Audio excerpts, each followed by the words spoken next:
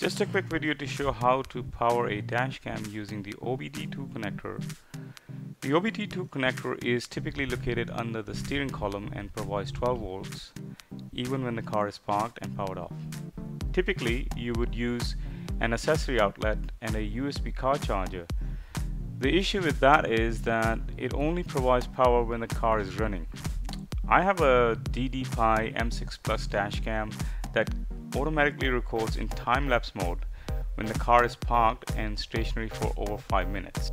So to take advantage of this feature, I need to convert the 12 volts from the OBDII connector to 5 volt USB, which the camera uses. To build this solution, we need the following parts.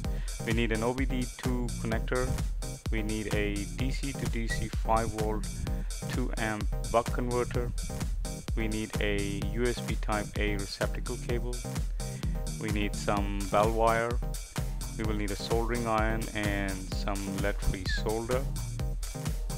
Once we're done, the final product should look something like this. Next, I have the simple wiring schematic. You can pause the video here to view this in detail. Here you can see me soldering the bell wire to the buck converter. Unfortunately, I don't have the full process recorded. I actually had the wires already connected and realized that I had not put the sleeve on, so I had to desolder and put the wires back on again. So it's a really simple circuit. The buck converter is inexpensive. I think I paid almost like $2 for it on eBay. The OBDII connector was again just a few dollars, I think no more than $3.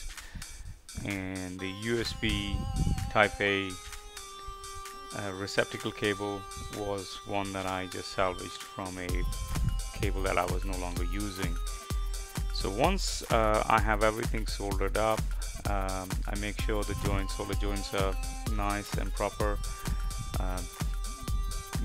Make sure and test it for connectivity. Here you can see me just inspecting it, making sure I have a nice solder joint. Once I'm happy with that, I'm going to close up the connector box. In this particular case, although you don't see it here, I actually use some hot glue with a hot glue gun to make sure that the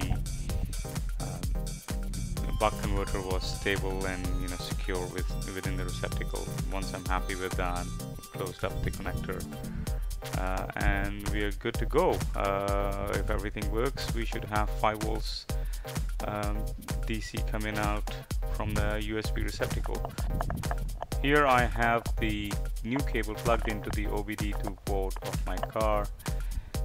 I'm getting about 4.97 volts from the cable, which is powering the camera, and everything seems to work fine.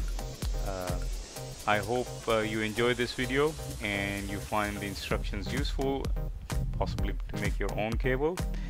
Thank you very much.